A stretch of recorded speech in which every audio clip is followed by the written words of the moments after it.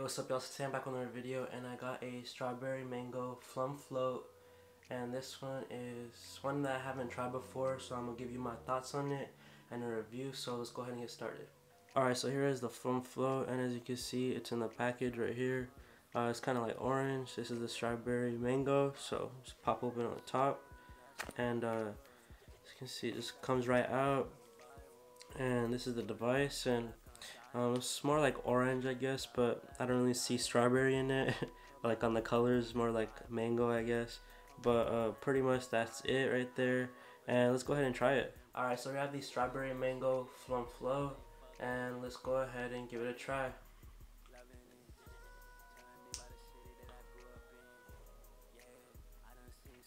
Damn, barely got any.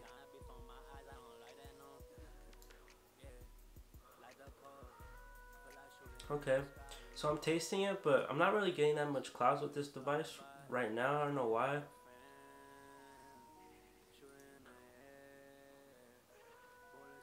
Okay, so I got some right there. Right away, I do taste the mango. That's a plus. I do like mango, and I'm not really tasting the strawberry, but the mango is really like I guess like soft. It's not really too harsh.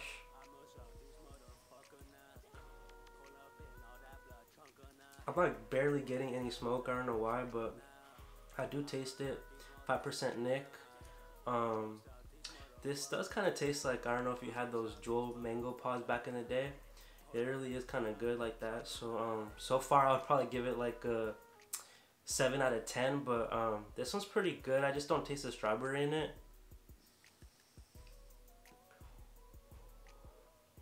And I'm not getting like a lot of vapor from it. I don't know why. I mean, I just cracked it open.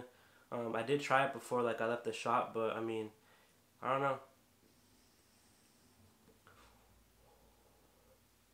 So I'm getting like light drags with this. It's a decent flavor.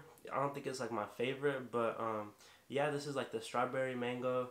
Y'all should go ahead and check it out if y'all are into this one. But make sure you leave a thumbs up. Thank y'all for checking out the video.